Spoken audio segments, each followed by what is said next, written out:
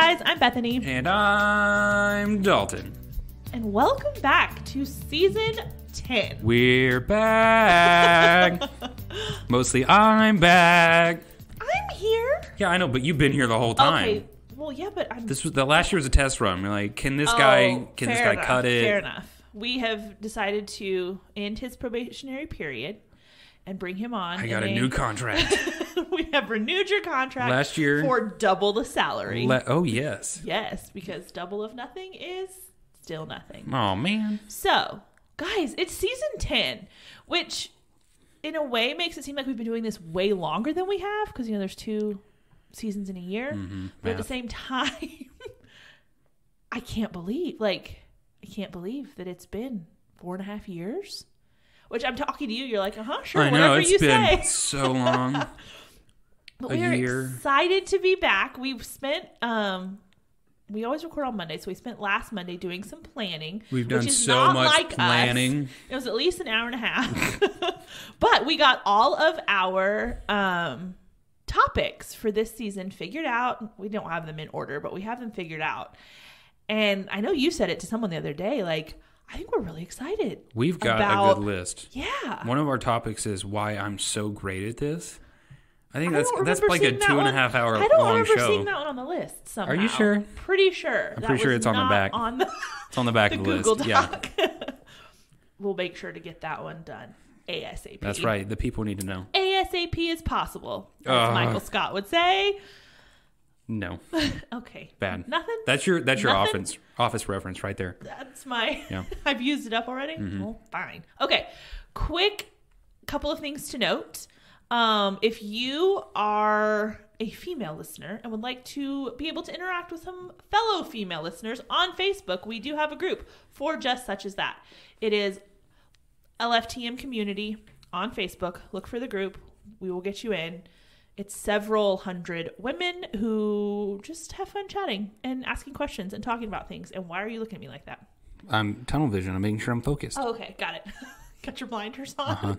Anyway, so we have that. We do have a newsletter that will come out on Thursdays after each episode on Wednesday. And I will just go ahead and say I didn't do the greatest job last season of getting that out because Kristen always did it before. And I always would forget. And I'm really sorry. So I'm determining to do better this season. You never asked me for input ever on the newsletter. Just saying. I did not. You are correct because if you go to our website and look at your bio section, pretty sure it still says coming soon from when I did ask you about it about a year ago at this point. That is a valid point. So I didn't want to overload you with newsletter when you can't even give me a bio. We will do it right after we're done recording. Okay. So, otherwise, it's not getting done. So we will do better with the newsletter. And then last thing, follow us on social media. Instagram's probably your best bet. I am ramping back up from the holidays, getting back on social media more. So LFTM_podcast on Instagram. Come hang out with us. Yeah. Those are my things. Now, I have the question of the day. Are you ready for this? I never am when you ask questions. I think this is a fun one. You weren't even prepared for it. I wasn't, but it's fun when I saw it. Okay, ready? I just asked you that. We're going to Am I ready? Pretend I didn't say it again. That's like the 3rd time you've asked me if I'm ready. I know. In this recording. So, what is something about quote unquote being an adult that was really surprising to learn? Okay, everyone talks about how expensive it is. Yeah. That was an understatement of the century. Money doesn't exist. You know, that's a really good way of putting that. I used to think that my parents made a whole lot of money and they had a whole lot of money. Yeah. Because they had a house and a car. And I'm like, there's no money in the world. The people where did it all go? And I always thought, I would have cash because I grew up in more of a cash era. And like, I physically, tangibly see the money. I'm not actually sure my money exists. Especially when really tax season comes around, then there goes more of my money because I'm in ministry and taxes are very confusing. It's surprising just how expensive everything is. Okay. And then on the flip side of that, how little of the thing that I need to pay for the expensive that I actually have. It's a really good way of putting that. How little of the thing you have to pay for the expensive.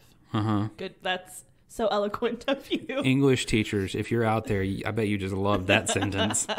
We may have to put you back on probation for that one. No. I have already been contracted. That is true. No takesies backsies. Okay, I think for me, I don't know. As a kid, I just thought once you get to be an adult, at whatever point that was, it was a little arbitrary, but like you just knew how to be an adult. Like you knew the stuff, you knew the things to do, you knew the decisions to make, you knew where the money, like what to do.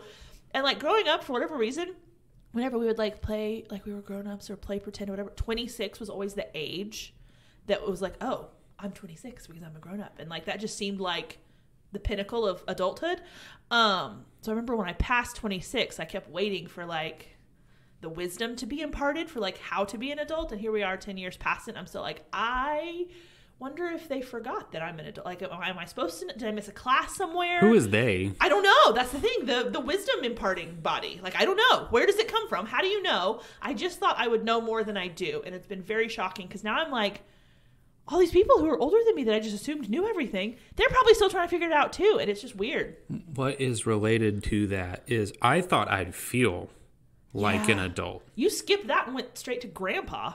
No. Yes, I'm not talking about like physical pains. Oh, okay. Because the physical pains, I have been at grandpa stage for a very long time. You just heard the disgusting noise of my knee popping. Yeah, that was... And I just shifted in the chair. That was it. Rough. No, like I thought mentally I'd feel like an adult. Yeah.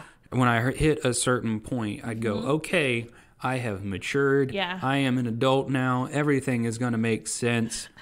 I think I'm actually more confused in adulthood than I was in my childhood years and my teenage years. I'm convinced because, now, like when drama stuff happens or someone's being annoying or like, I don't know about you, but the thing we girls always say is, oh my word, we're not in high school anymore. Like we should be past this. And here I am, however many years past high school, still saying that. Like, oh my word, we're not in high school anymore. Act right, people. I think high school is the it. Like forever you look back and say, oh my word, we're not in high school anymore. But no one ever acts any different than that. Now I'm like, I just want to be old. Yeah. And then you can just be mean and grumpy for no reason. No, I won't be mean and grumpy. I want to be a sweet old person. You better start working on that. We have a couple. I am a kind person. I don't know what you're talking about. Okay. I'm fantastic. We've talked about lying in church. It counts double. No, it doesn't. I'm telling you it does. No, there is no biblical mandate for that. We have this couple at our church that has been married for, I think, 50 years this year. And they are the sweetest of ever. Of ever? Of the history of ever. I want to be like them. Aw. That's really cute. That's the pinnacle of life, is to be a sweet older saint in the church. Okay. That's just like, hey, you need anything? And then you just get to hug people all the time. Aww. And no one ever looks and goes, why is this person hugging me? Because that's just what you do as an old person. Aww. I want to be that person. Okay.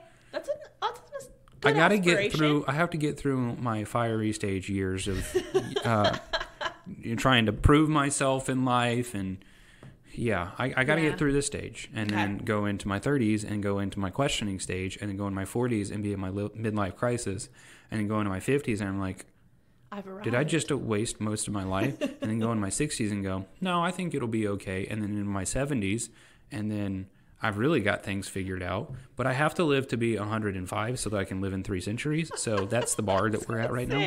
If your 50s are going to be no, you said 40s were your midlife crisis. Uh-huh. You had this really planned out. Yeah, but here's the thing you need to know about me. Every time I have something planned out, it never goes according to plan. So now I'm planning terrible things so that it doesn't go according to plan. You know what you need to do? You just need a plan to be single for the rest of your life. Why have we not thought of this?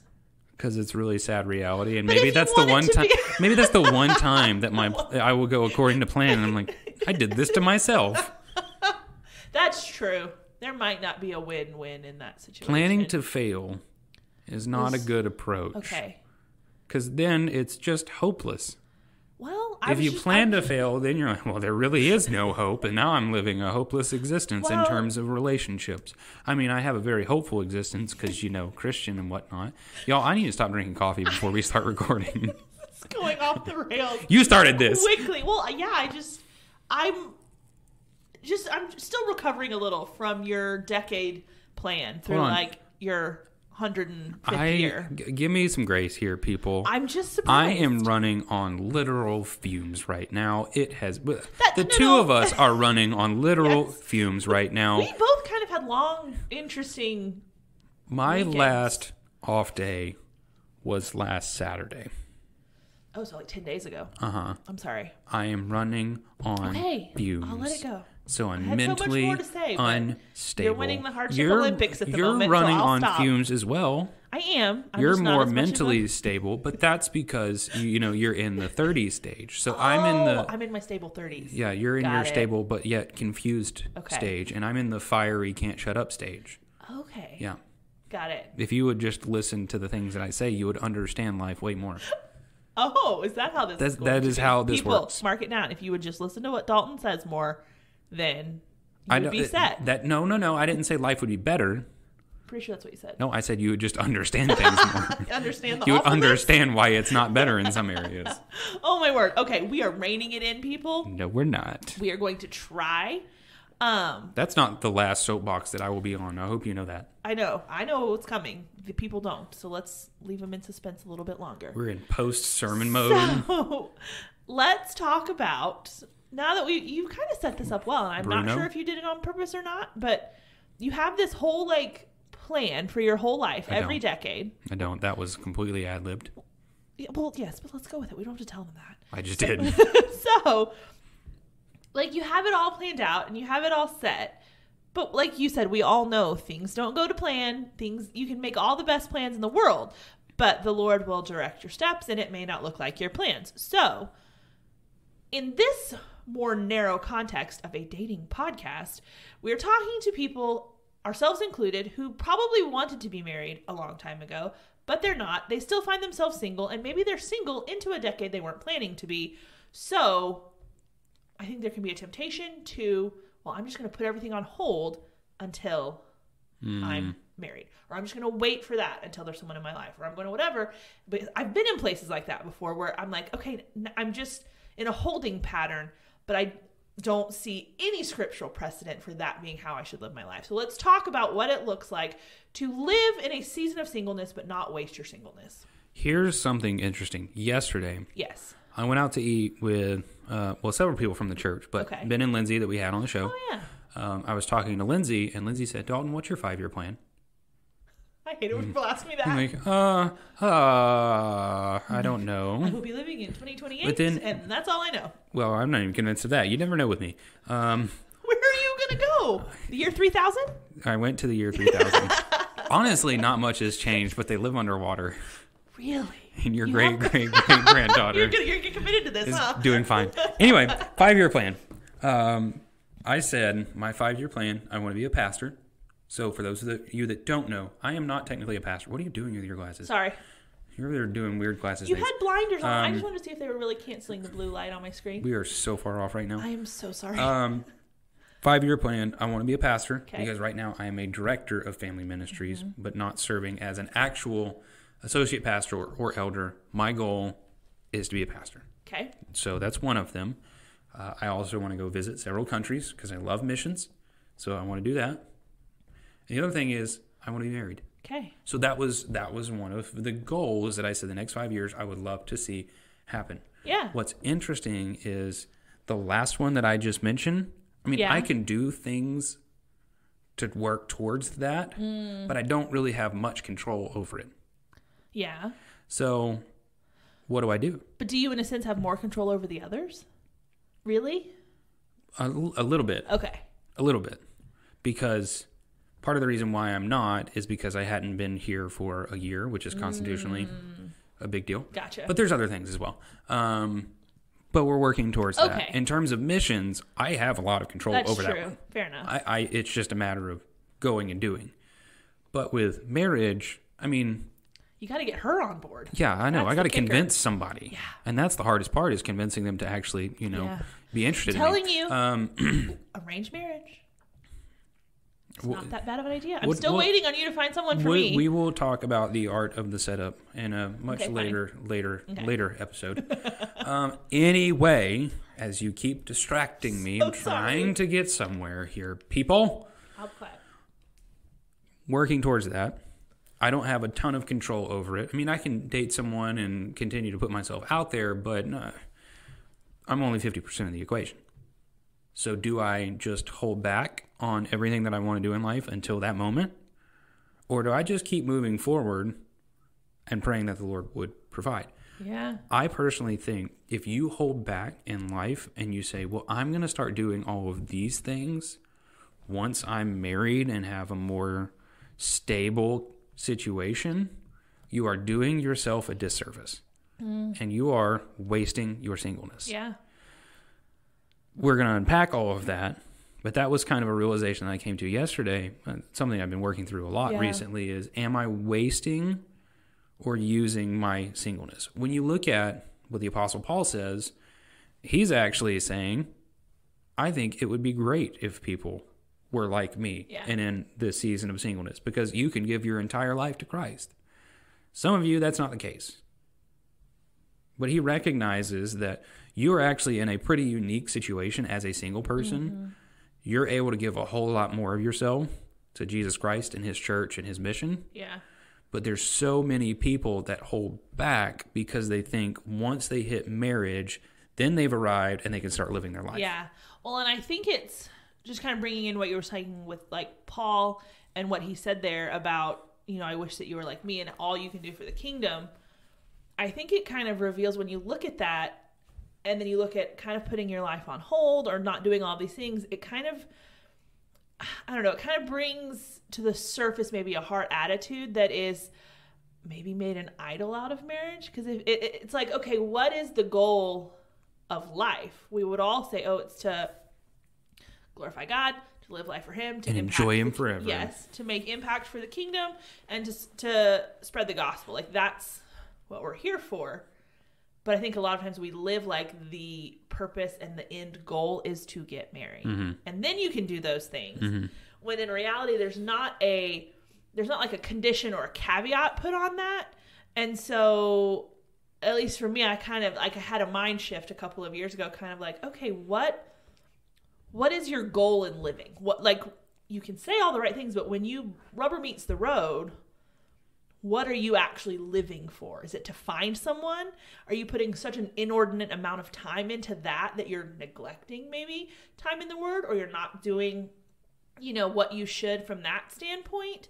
Because like you said, you don't hold back, but you have to keep things in a proper hierarchy of priority. Like you can't spend all of your time on apps and going out on dates and doing all the things and let your spiritual life suffer. You still have to keep that balance there. Yeah, a lot of times we treat it as if I only had X, then I would go and do this. Yeah. We make faithfulness conditional. I was going to say conditional obedience, but yeah. So if I'm married, then I'll start going and doing those things. And there is just no category in Scripture for that. Yeah. Now, it talks about the importance of finding someone to marry and being joined together in one flesh. That's all great. It's all biblical. It's all important. But in no scenario does it say you can punt on life until you get married. Yeah.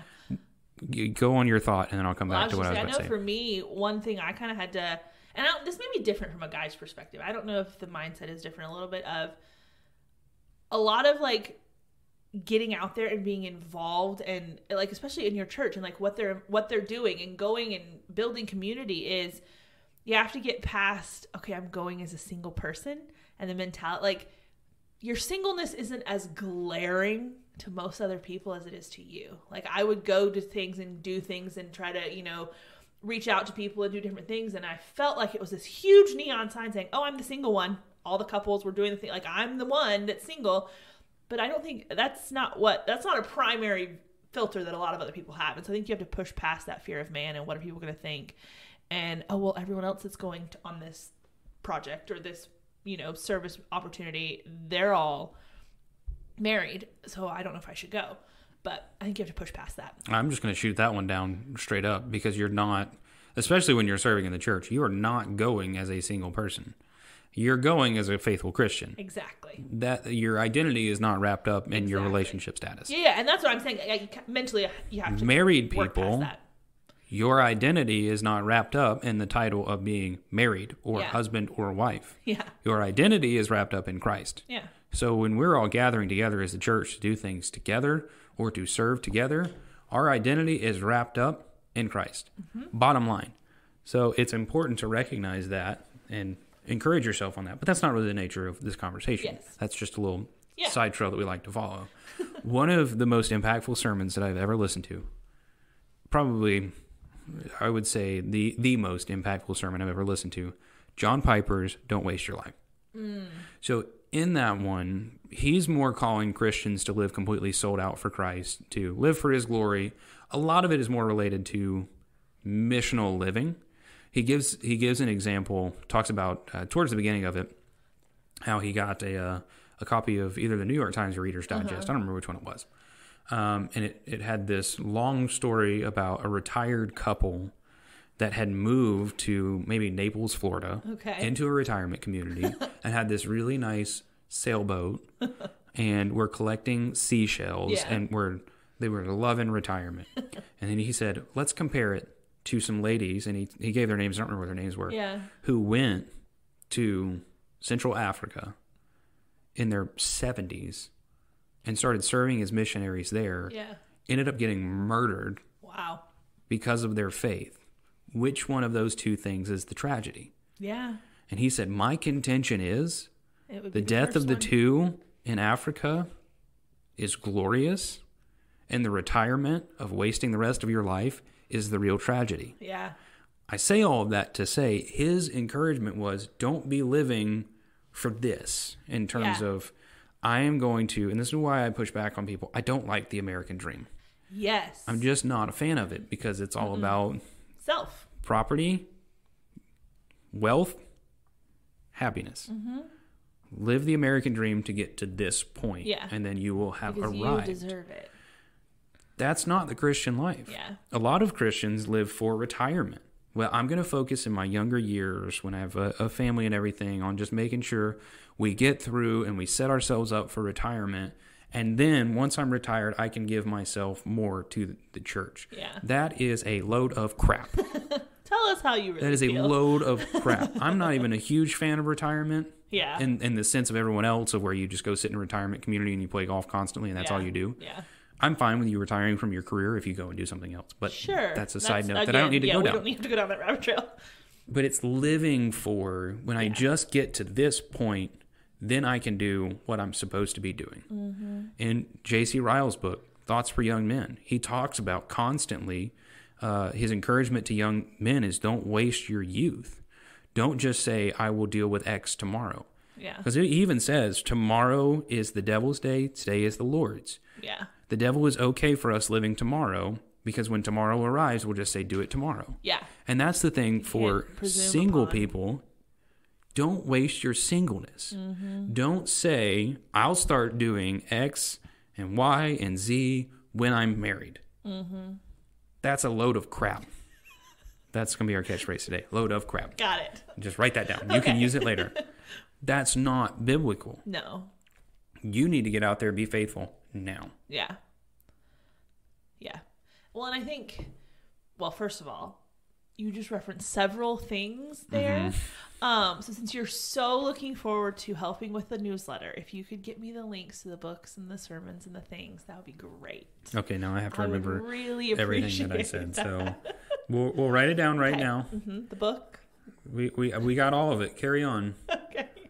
Now I've lost my. We were on the concept of not wasting your life and pushing things to tomorrow. Yes, you can't. I think there is a pride in presuming that there will be a tomorrow. Yes. You're presuming upon God that, you will have a tomorrow. I will do this. I will be obedient tomorrow. And that's a dangerous place to be living, I think. Because I think at the core, that's what that is I know what I should be. I know what I should do.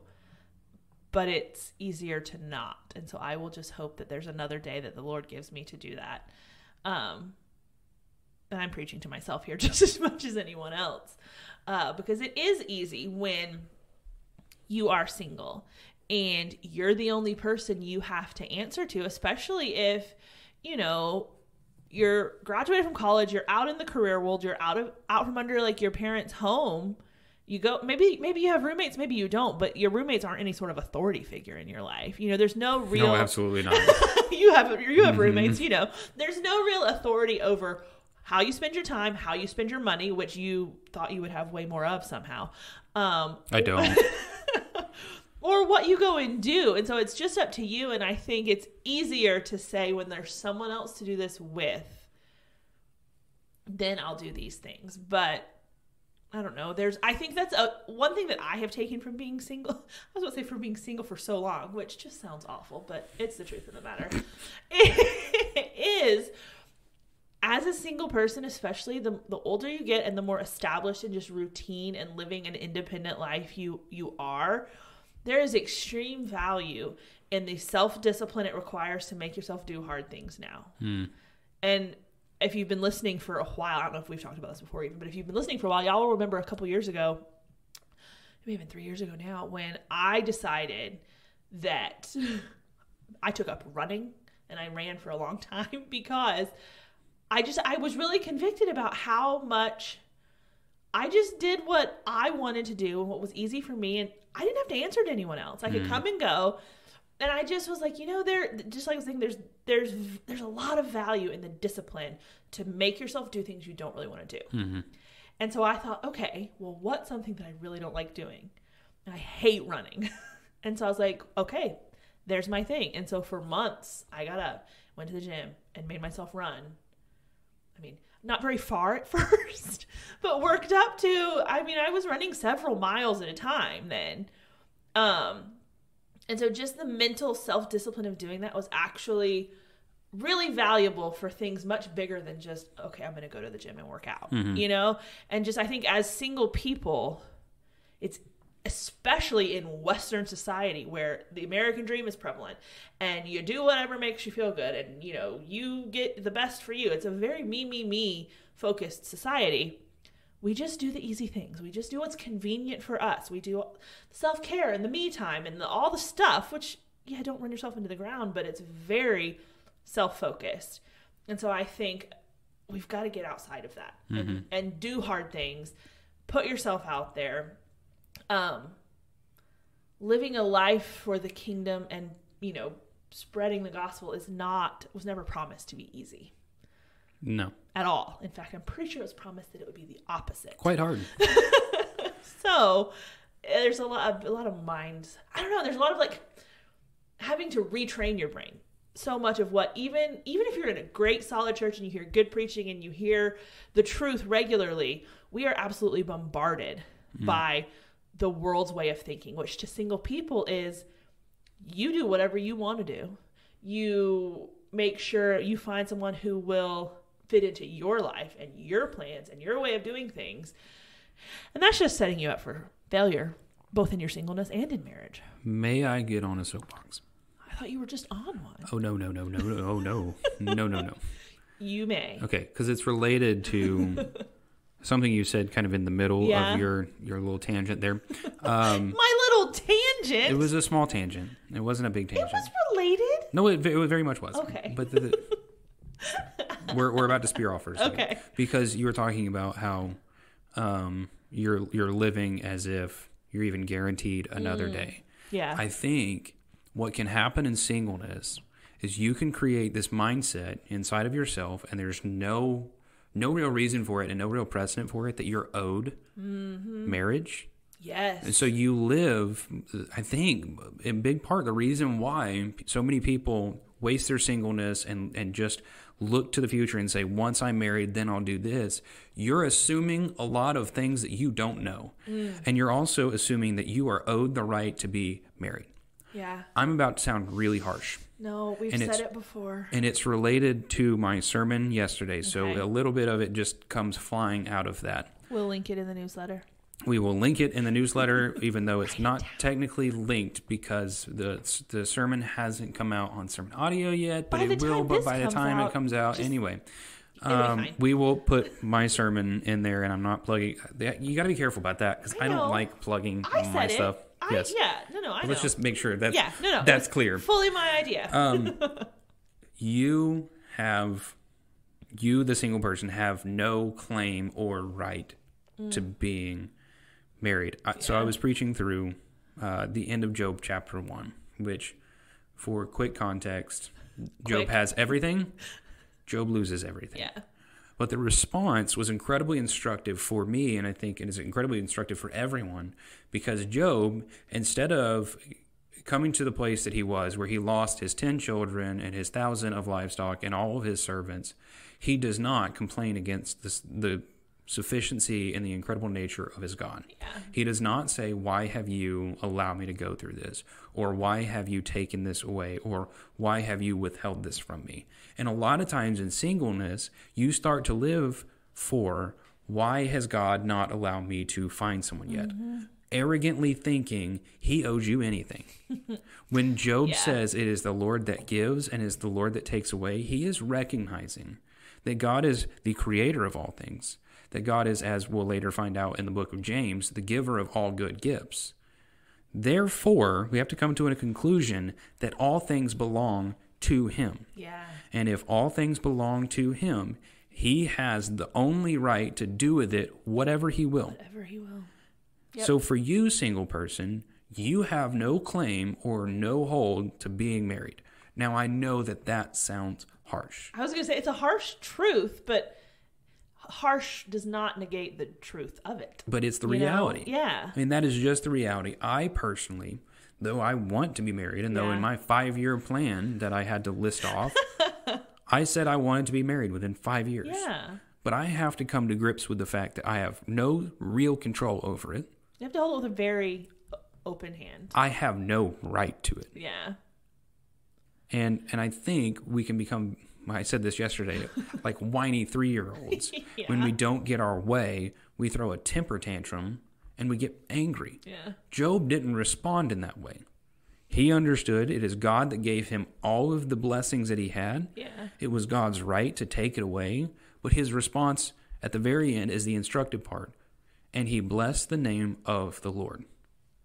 Yep. We need to live in our singleness understanding that if God withholds it from us, he deserves to be blessed in that. And if the Lord ultimately gifts us to be in marriage, he should be blessed in that. It is his to do with whatever he wants. Yeah. Your life is his to do with it whatever he wills.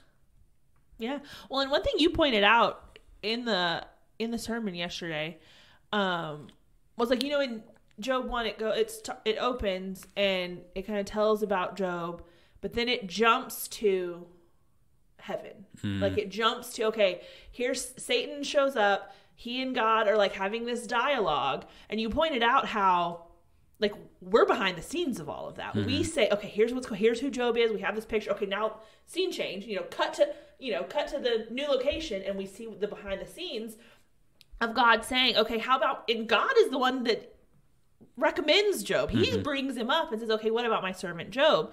And so we see the parameters that are set. We see the limits that are put on it. We see all of that. Job didn't have any of that. It's not like Job's having this vision of, oh, here's what's going on. And it's like, okay, something's about to happen. It makes sense. Yeah. There's at least some level of like, okay, this is really not fun, but I know God's, in control. I know his sovereignty is at work. I know where the limits are. He didn't have any of that. And so we even knowing all of that, I still marvel at his response. But if you think about it, of him not even knowing any of that, because I know, like for me, I've said before, if I could just know, Yep. Okay, yeah, you're single now, but in 5-year plan, let's go with it. In 5 years, you will be married. And it's a little bit like convicting because in my immediate thought is, well, I'd get a lot more done. I'd be a lot more productive if I knew. And I'm like, okay, so just you're not knowing in no way affects God's sovereignty over the situation. So why aren't you living that way more productive way that if you knew you would be doing now? Let me get personal. Oh dear. We're gonna get personal here for a second. Okay. Because you're not married. I'm not. Never have been. No, you haven't been either. Yeah.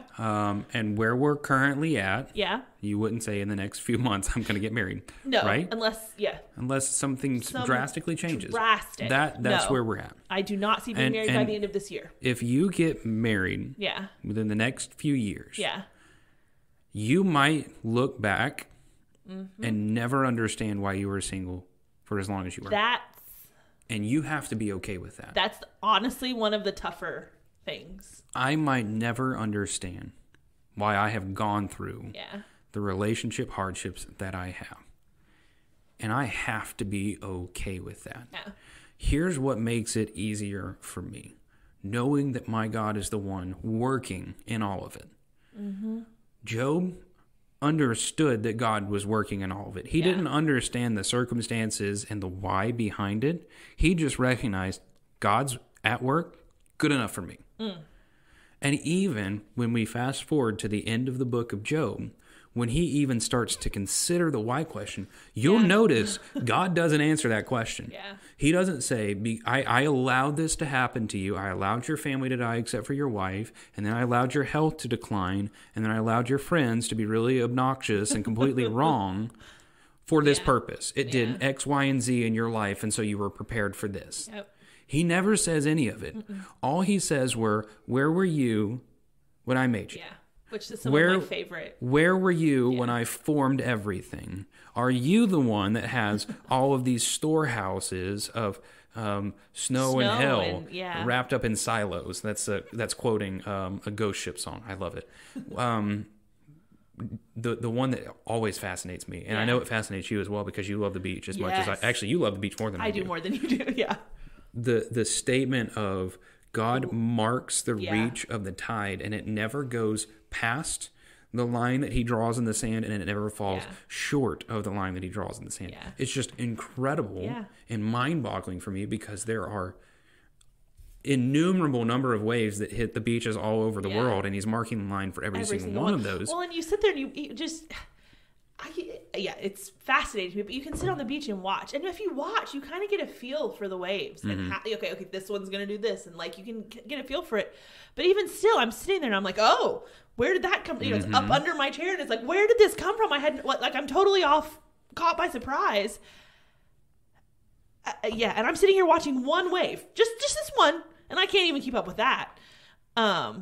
God never answers Job's why. Yeah. He doesn't. Well, and, thinking about Job, not that there wasn't any purpose for Job, but he didn't answer why. But here we are, however many thousands of years later, taking so much from that. Mm-hmm. And so the same thing with this, of like, in our context of like, okay, why are you single longer than you wanted to be? Or different than, you thought you were going to marry this guy and it didn't work out and I don't understand why. It may not be for you to know because the purpose may not be for your lifetime. Job had no understanding of why God had done or allowed what had happened. Job had no understanding that one day some idiot on a Sunday morning would be standing in a pulpit pleading with his people to understand the significance of how he worshiped God in the midst of such sorrow and relating it to their Savior. Yeah. So he didn't see that. And yet the hand of God is at work in all of that to even for this very, very tiny scenario to use it for his glory. Mm-hmm. So all of that to say, you may never know why you have been single for as long as you have. I will never know why I've gone through what I have to the extent in which I fully understand it and say, makes sense to me. Yeah. Because God owes me no answer. Job even recognizes I have looked into things that I do not understand, things that are far too wonderful for me. He says, I had no right to ask. And yet it's the Lord that graciously answers him. Job had no right to even asking the question and getting the answer. It was the grace of God that answered the question in the first place. Yeah. We may never know. And that is okay. And honestly, in any situation, if the only purpose, and I think rarely is this the only, like there's one tiny little purpose for this type. Like I think it's way more far reaching than we realize. But even if the only purpose for whatever struggle or whether it's singleness or something else, whatever struggle or trial or thing you're dealing with, even if the only purpose was that after it you would trust God a little bit more. Even if that was the only thing, God wants us to say, not my will, but thine. And yes, that is worth it, because that's what I want more than anything. And that's what I think as single people, especially in the church, we struggle with. Well, people who aren't in the church don't struggle with this at all, but you struggle with wanting to please God more. It's a hard, and you don't want to admit that, but I think we all wrestle with, do I want to please God? Do I want to become more like Christ? Do I want to be more sanctified? Do I want to trust him more? Do I want those things more than I want this job, this marriage, this car, whatever the thing that you really want is? Not having it may just be for you to have to come to grips with answering that question of, do I want to please God more? I had referenced, I think it was 2 Corinthians. I referenced 2 Corinthians twice yesterday, but the first reference where Paul is talking about the calamity that they have gone through in Asia and all of the struggles that they had, and he said it was for the purpose of allowing us to depend upon God. Maybe in your singleness, God is forcing you to depend on him. And realize you really don't have any control over your relationship status. Yes, there is the faithful obedience, but as A.W. Pink says, do what God hath commanded and let God do what he will. He's going to do whatever he wants. Not because he is this mean puppeteer, but because he is a good and glorious and kind and loving and gracious God that understands what you need the most really is him. Well, and you talked about this yesterday too. And honestly, I was sitting back there and I just kept waiting. I'm like, surely he's going to go to Isaiah 55.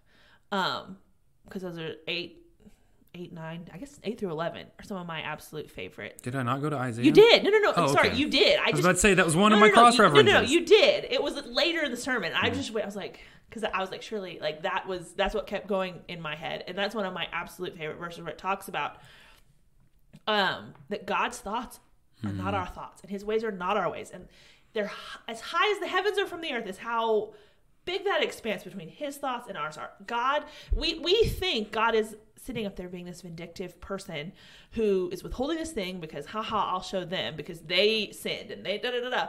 When all that is it imposing what we would do on God. Like, that's all that is. And I don't mean all that is as in, like, trivializing it, but that's what that is I would do that. I would say, you didn't do what I wanted, I'll show you. That's not how God works. But we're so confined by our thoughts and the way our brains work and by our sin nature that we can't even realize that. But we only see it through that one little, you had your blinders on earlier. We only see it through that one little view, when in reality, we have no concept of all that is at work at every point in our lives. My favorite part of that passage is probably verse 11, because it's right after he's been talking about the snow and the rain falling down and accomplishing its purposes. At the very end of it, he talks about his word will always accomplish its purpose. That's something that you can plant some roots in and just cling to. That God's word will always accomplish its purpose. And that is a glorious reality. So if the Lord is working in you through singleness to sanctify you, it will accomplish its purpose. But it's going to be a whole lot better if you just get on board with it. Yes, because it's going to be what it is regardless. No need to make it more difficult on yourself. But it's better when you're not going kicking and screaming. Exactly. But sometimes I find myself going kicking and screaming. That's just a personal thing. But all of that to say, if you will get out of your own way for a second and realize you're not owed anything and God is still good in all things, then you can start to look at your singleness and go, I need to get to work. I need to stop living for this thing that I'm not guaranteed. I need to stop holding on to this is what I'm owed and deserved and just start living for who I was created for. And if God graciously gives it to you, praise him. Praise him. And if he doesn't, praise him all the same. Praise him. And Job, praise God even more Yeah. in the trial. Yeah. That's instructive. But coming out of that, because we've been talking a lot more of the theology behind Yeah. it and the why behind it, practically speaking, I was about to say, so practically. the question is, how do you not waste your singleness?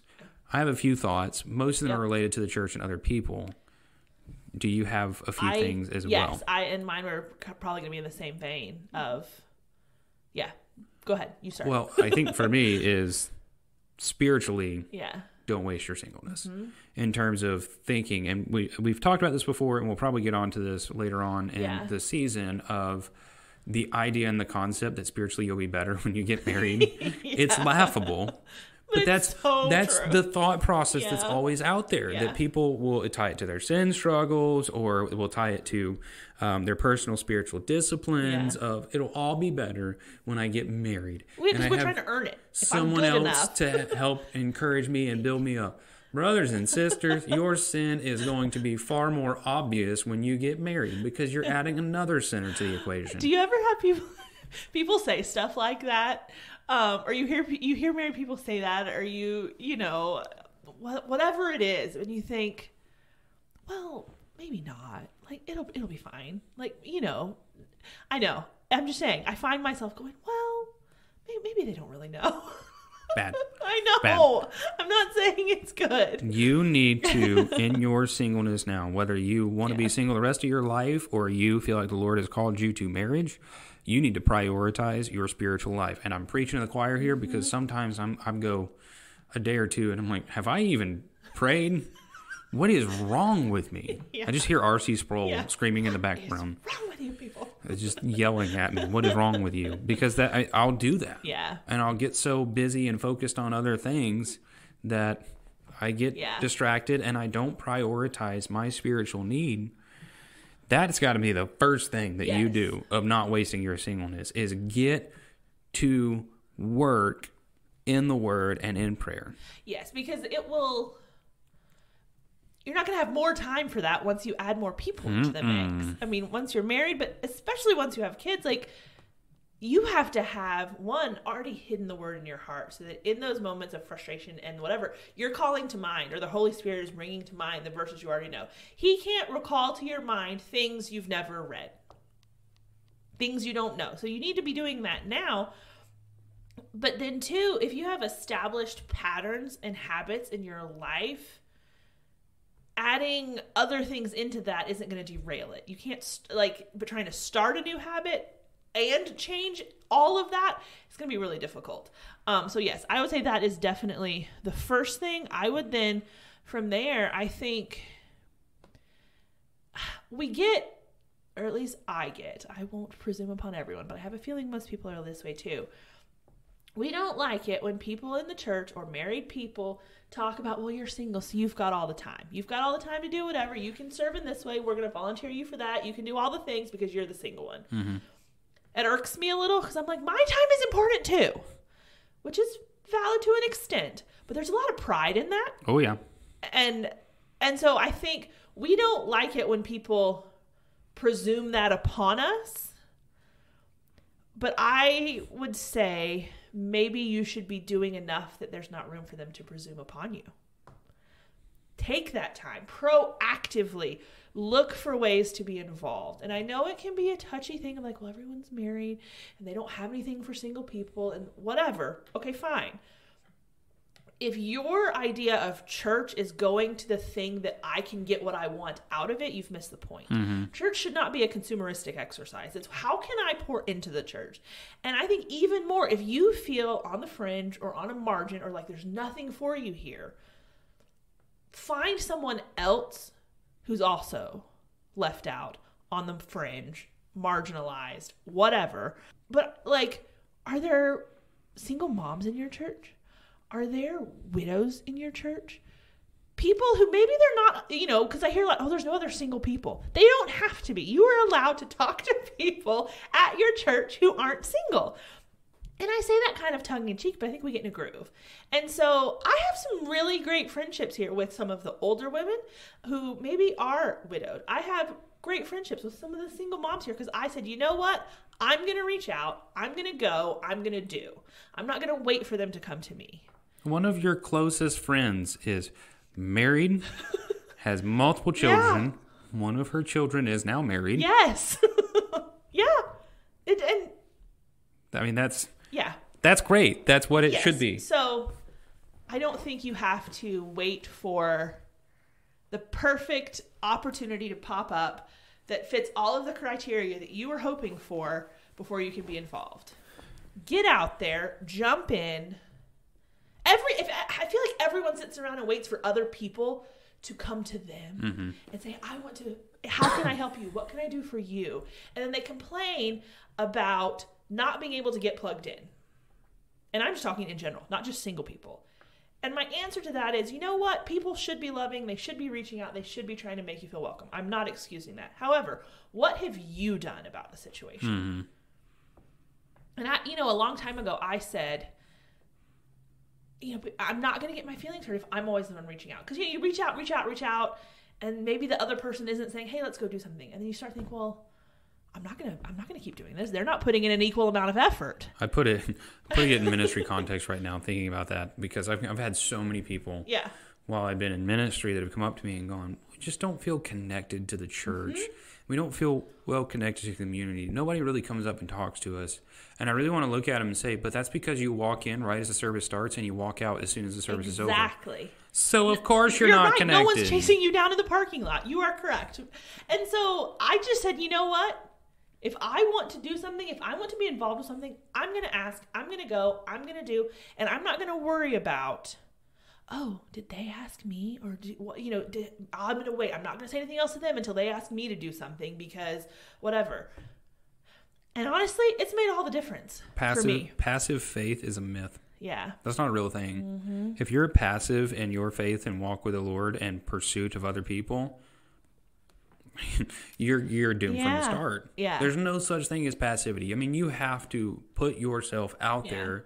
Like we said with dating and relationships, it's the same thing with singleness. You got to get plugged in. Yep. It doesn't excuse the people in the church that say rude things and they really didn't mean anything by it, but they say it because they don't think about it. That doesn't excuse that. You still have to get plugged in. I think about me being really young in ministry, 1 Timothy 4:12. Do not let anyone despise you for your youth, but set an example. Yeah. So it's my job to not give anyone ground for despising me because I'm young.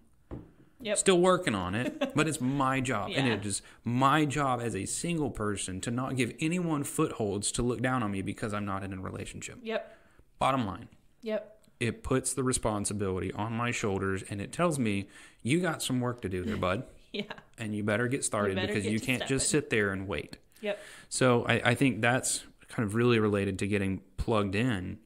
But, I think of the words of Paul of, don't waste your life. Don't waste your singleness.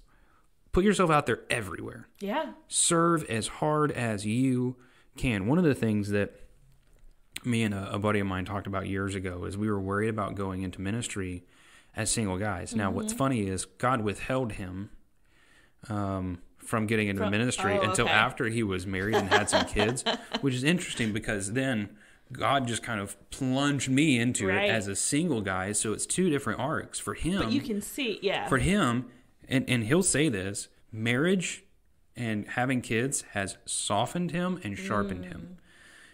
Because he is a very blunt, in-your-face kind of guy. And a lot of times that doesn't work in marriage.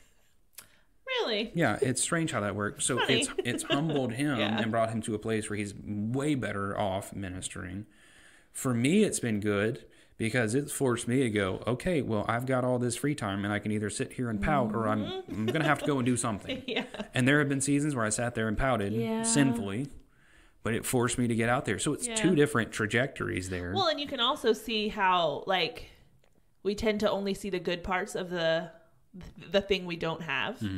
But seeing the parallel, you probably both see the benefits, but also the drawbacks to both of those. Yes. And that nothing is perfect. We just have this grass is greener mentality that is a complete farce. It's not true.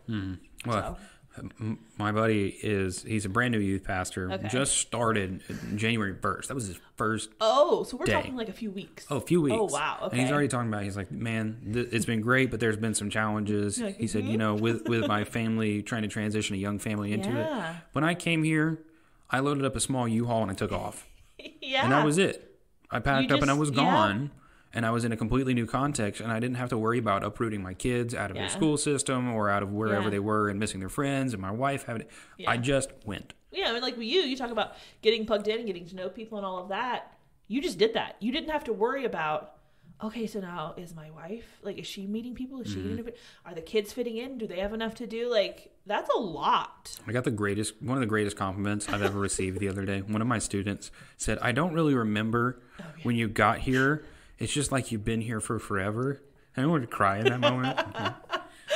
That's so kind of you to say. But that's when you just throw yourself into ministry and serving other people. That's what happens naturally. I feel like that's kind of a general consensus of the people that know me. My friends in college used to say, you weren't and then you were. And we don't remember when. You just kind of got there. Like, thank you. And that's, I'm a people person, so that's kind of how I want it to be. But we just got to stop sitting here saying, well, when? Yeah, because then it'll be, well, what if when never comes? Well, that, but also then once you're married, it'll be, okay, well, once we've been married for a year and we're in a groove, we have it figured out, and then we'll get plugged in, then we'll get involved. And then it's like, okay, well, now we're going to have a kid. So like once, they're older, there's always something. Same thing as when, you talk about, well, if I just got married, then I'd be satisfied. And then there's always something else. It's like, okay, well, because you're looking to the wrong place for that. And so it's the same thing of, okay, well, once this happens, then I'll be obedient. Once this happens, then I'll do what God has commanded. Like, if you're wanting to push off being obedient, you're always going to find an excuse. And I say you because I'm talking to you, but trust me, I'm really talking to me too. Like, I get it. And so it's kind of the same concept. You'll always find a reason to not do what you should if that's what you're really looking for. And there's extremes in what we're talking about. I mean, absolutely. You can take it and run to the extreme of where I'm just going to sit and wait, and that's not a thing either. So like there's the get out there and go do what you're supposed to be doing, but it's also not and then poof, God will bring this person into your life. It's not. And it's not the opposite either. It's somewhere in the middle. It's building to that moment right there. It really is, though. Yeah, it really is, though. So sometimes we just have to get out of our own way. Yeah. Is basically all I'm saying. On a different, just more practical, very, very practical personal level, you're really good at this, and I'm sometimes not as good at this, of go do what you love to do. I mean, you love to go to the movies. I hate going to the movies. You love going to the movies, so you do it. Yeah. By myself. By yourself. Yep. But I mean, I love to be outdoors. Yeah.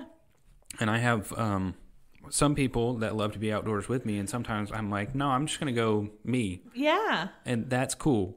People laugh. I'm like, did you go fishing the other day? Yeah. Who'd you go with? My fishing pole. Yeah. No one went with you? Yeah. No.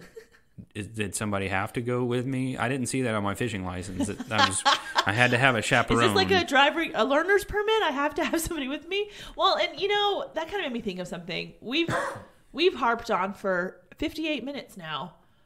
The single people and not wasting your time and get after it and do the hard things and all of that. But I would put out there, and you can tell me if you agree or not. Put it out there. There's an element to not wasting your singleness that is what you just said. There is nothing wrong with saying, this is where the Lord has me. I'm being obedient. I'm living my life. And I'm going to live my life. I like going to the movies. I'm going to go to a movie. And if I go on a Thursday night randomly because I can and it's just me, great. Go have fun. Go live your life. Do the things that God made you to enjoy doing. Mm-hmm. And be okay doing them by yourself. That honestly has been a huge turning point for me of realizing it's not just doing the hard things that you don't want to do, but you're single and you should do them anyway. It's almost giving yourself the freedom to enjoy the perks of being single. Married people enjoy the perks of being married. Mm-hmm. There's nothing wrong with that in the proper context. See, and you like doing the movies thing, but you don't like going and sitting in a coffee shop because you're not a coffee person.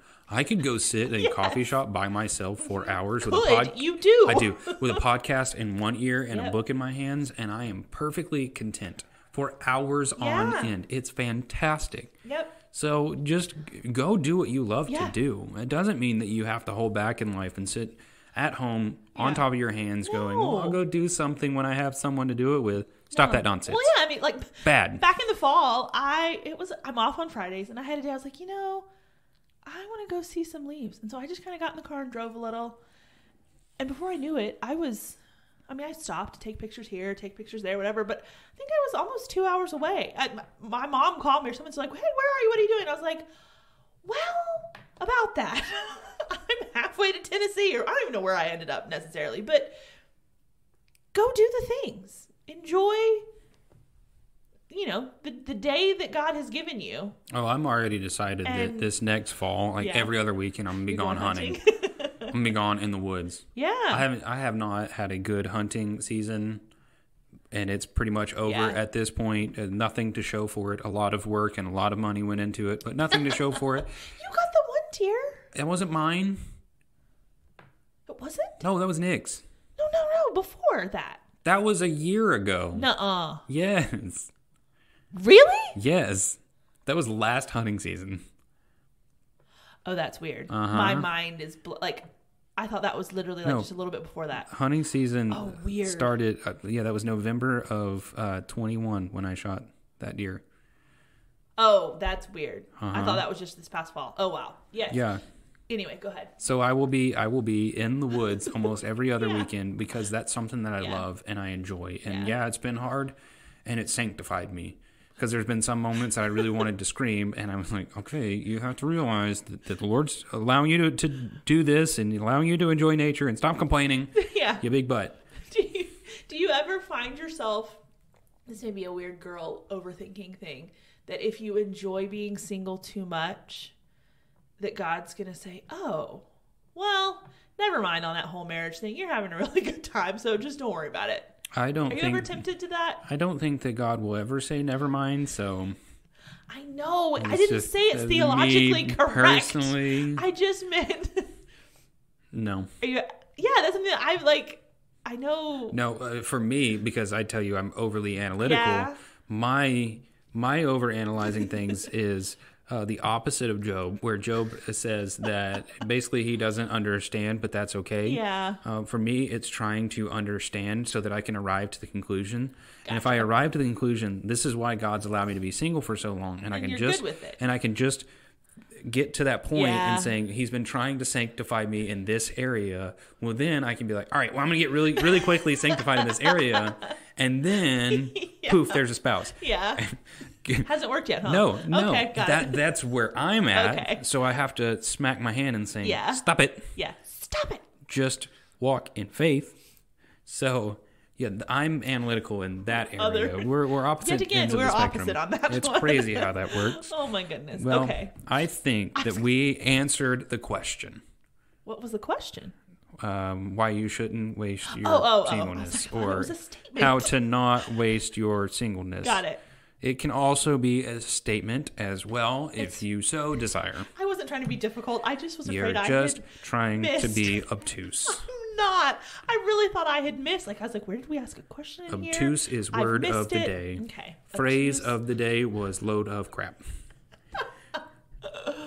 Oh, my word. On that note, everyone, thank you for being here. We are so glad to be back for another season to kick off season 10 of Looking for the Middle. We have a lot in store for you guys. We have We have more interviews lined up than we have in previous seasons. Yes, we do. We're looking forward to those. One of them I am so stinking excited for. I am too. So, I mean, I'm excited for the other one as well, but I know yes. this one person very well, and I have such a high position. Yes. They have a very high standing in my life. I'm excited. It's going to be really good. So thank you for being here. We have a lot of really interesting topics. Yeah. Do you want to tease a couple of them? There's some You're looking at the list. I am looking at the list. One of them, because I think everyone really liked when we got super personal. Yes. One of them is titled Letters to a Younger Me. Yep. That one is going to be good. Hard and yet really good because we can, again, get pretty personal. Yeah. And it seems like you guys enjoy that one. I mean, there's some really heavy ones as well, like defining biblical manhood and womanhood, and as you approach dating and theological non-negotiables. I mean, there's some... I think we have a good balance of fun and, heavy. I'm actually really excited because this is a really big soapbox I get on, why missionary dating is so bad. Yeah. Dalton was like, I have an wait. idea. Okay. So we've got some good stuff coming. Come back. We will be back, I guess, on Friday with our first couch cast, I can't talk, of the season. So come back for that, and then we'll be back next Wednesday. But until then, I'm Bethany. And I'm Dalton. And this is Looking for the Middle.